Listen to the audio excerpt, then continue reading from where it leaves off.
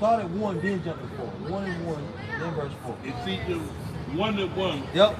Paul, apostle of Yahushua, Paul, an apostle of Yahushua, Hamashiach, go ahead. by the will of God, By the will of the Most High. How did Paul become an apostle? By his own will? Nope. By the will of the Most High. Go ahead. to the saints which are At Ephesus. Ephesus, To the saints, which are Israelites, which are at Ephesus, right? Now jump to verse 4.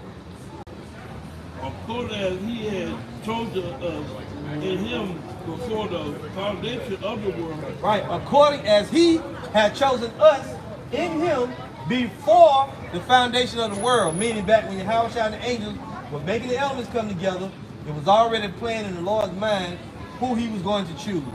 And the Lord willing, we of that group. Go ahead.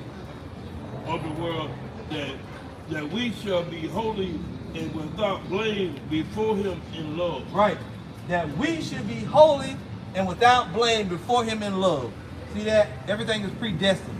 Us being here, that's why when you find out, or when you feel in your soul the calling from the Lord to preach the word, you have to give thanks daily.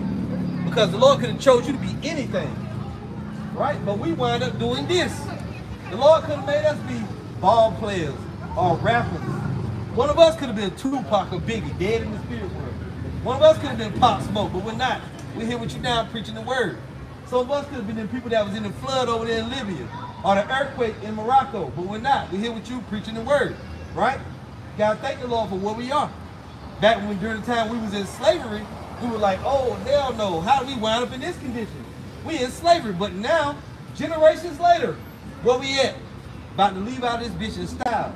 When the Lord come and escort us out of here. That's how it all works. It's becoming